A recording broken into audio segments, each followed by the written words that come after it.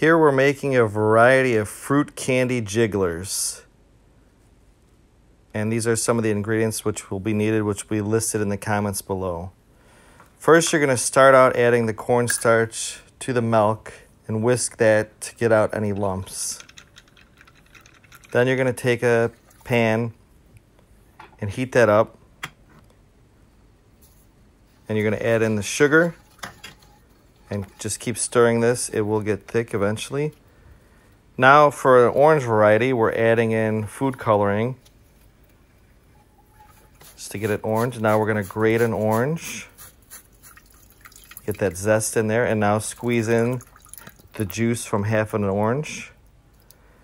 And this will get very thick. That's the consistency we want here.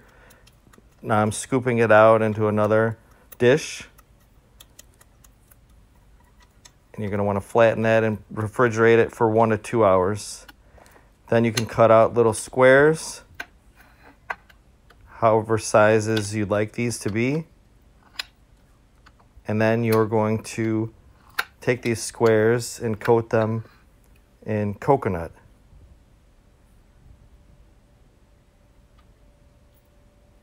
You can do this with a lot of different fruits.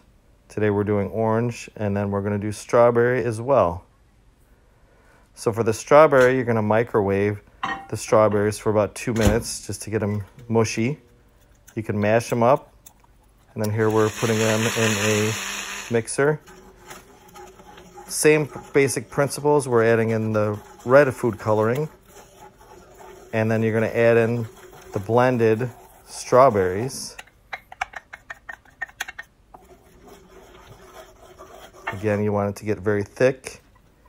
Then you're going to pour that out and refrigerate for 1 to 2 hours.